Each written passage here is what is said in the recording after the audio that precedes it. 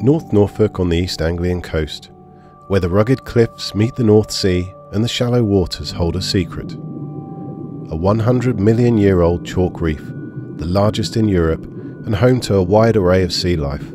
From the crabs and lobsters the area is known for, unique marine plant life, and a whole array of fish and invertebrates.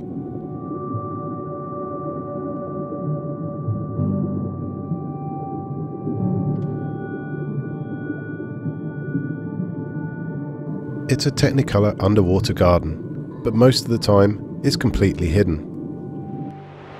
Much of the year the water is stirred up by wave action. The natural sediments mix in the water column, creating zero visibility. Brutal northerly storms batter the coast every winter, yet the ecosystem has evolved to deal with the destruction, bouncing back every time.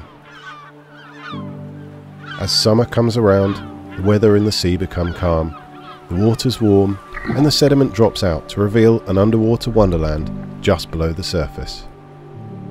The North Norfolk Chalk Reef, also known as Cromer Shoal, covers an area of 320 square kilometres, stretching 10 kilometres out to sea, running from Weybourne in the west to Haysborough in the east. For much of the area, the chalk reef is within a stone's throw of the low water tide line, and is particularly close to shore at Sheringham. This makes it the perfect place to don a mask and snorkel and explore the reef.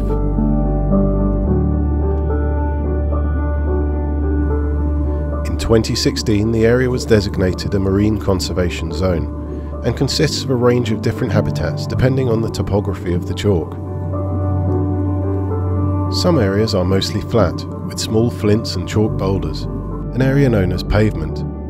Much of this is covered with many species of seaweed and colourful encrusting sponges, such as this aptly named shredded carrot sponge, dotted around with beadlet anemone and the larger dahlia anemones.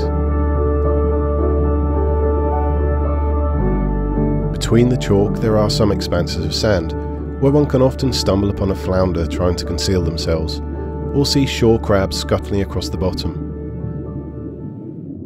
But the most dramatic underwater scenery here is where the glacial erosion from the last ice age has gouged deep channels through the chalk. One of these inshore areas is known as the gullies at Sheringham, a series of channels and chalk walls sometimes over 6 feet high, peppered with holes providing homes for the many crab and lobster and a good base for other various filter feeders.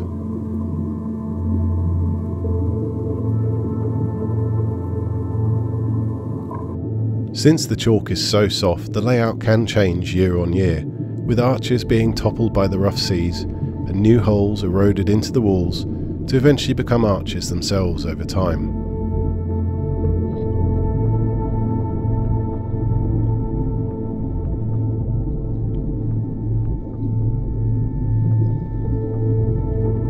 The brown or edible crab caught here are said to be the sweetest in the world, the famed Cromer crab.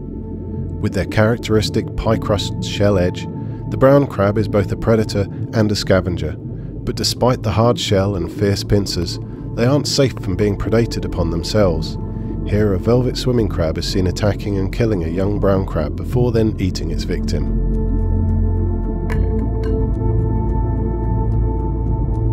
European lobster thrive in this environment. They can grow up to 2 feet in length and live as long as 50 years.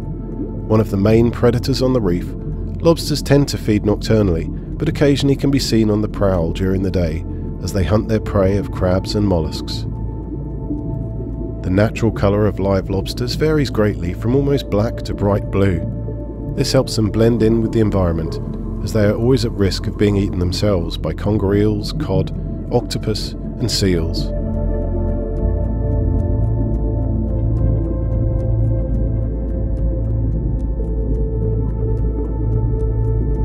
Another crustacean found in large numbers here are the common prawns, the clean-up crew of the reef. These little scavengers will feed on any decaying plant or animal matter. Their tiger stripes and banded legs are striking when viewed close up. These seemingly fearless shrimp can live up to 5 years and are a favourite food source of sea bass and other fish.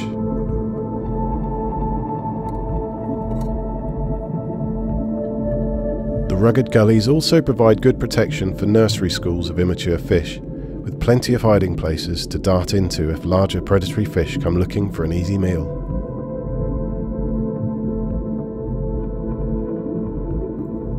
Up above in the water column, shoals of small fish, generically known as whitebait, shimmer and twist as they swim in unison, sometimes in schools numbering tens of thousands. Safety in numbers from the marauding mackerel that pass through on their migration.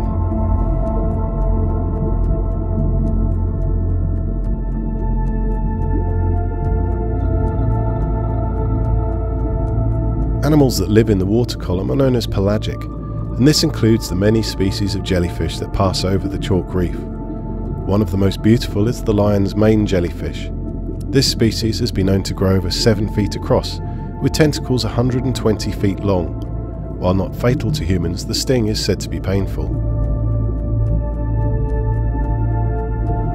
Another jellyfish species found here, which can also give a nasty sting, is the distinctive and aptly named compass jellyfish. This jellyfish feeds on small fish, crabs, and even other jellyfish. Meanwhile, back on the sea floor, the benthic or bottom-dwelling animals continue the daily battle for the survival of their species. These mating sea hare may look like sea slugs, but they're actually marine snails with a soft, transparent internal shell.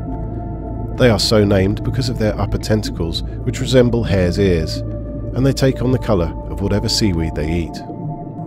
Another unusual looking resident is the snake pipefish, a relative of the seahorse. The pipefish is a slow moving animal, renowned for being a poor swimmer.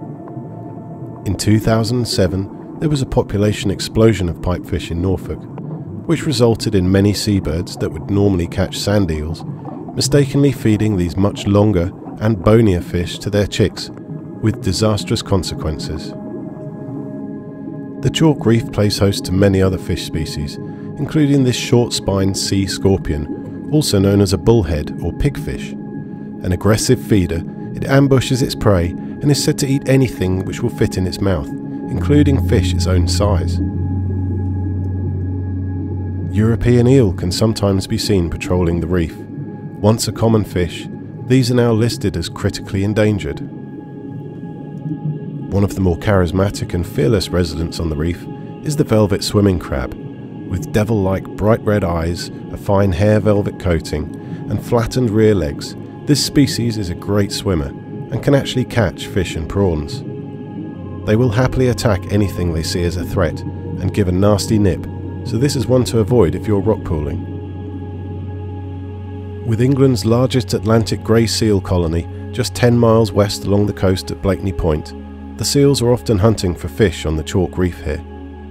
With the males weighing up to 300 kilograms, they can be an imposing creature if they decide to creep up on an unsuspecting snorkeller. Their Latin name means hook-nosed sea pig, which seems a little unkind. They can live for up to 40 years and mostly survive on a diet of fish, although have been known to eat crabs and lobsters. In the 20th century, UK grey seal numbers dropped to around 500, but the population has made an amazing recovery since then, and currently stands at over 120,000, although they are still listed as one of the rarest seal species in the world. The Norfolk coast is littered with many shipwrecks, from the Heordis on Blakeney Point to the Vera at Cley, the Rosalie at Weybourne, and the Ice Poland and SS Commodore at Sheringham. The Commodore was a large steamship carrying coal from Hartlepool that ran aground on the chalk reef here in 1896. In the right conditions, much of the wreck emerges from the sand and can be seen in very shallow water at low tide.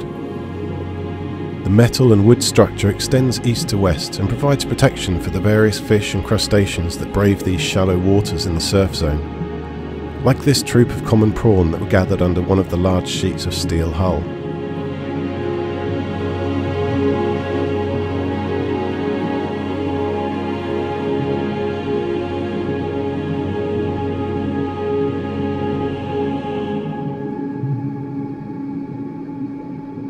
The sea life here is resilient. It has to be.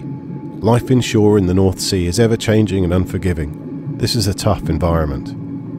The blue flag beaches of the Norfolk coast mean that the waters here are largely pollution-free, and by reducing littering on our beaches and keeping the seas clean, we can do our best to protect this precious ecosystem. It may only be visible for a few weeks every year, but it's always there, just under the surface, and long may it continue to thrive.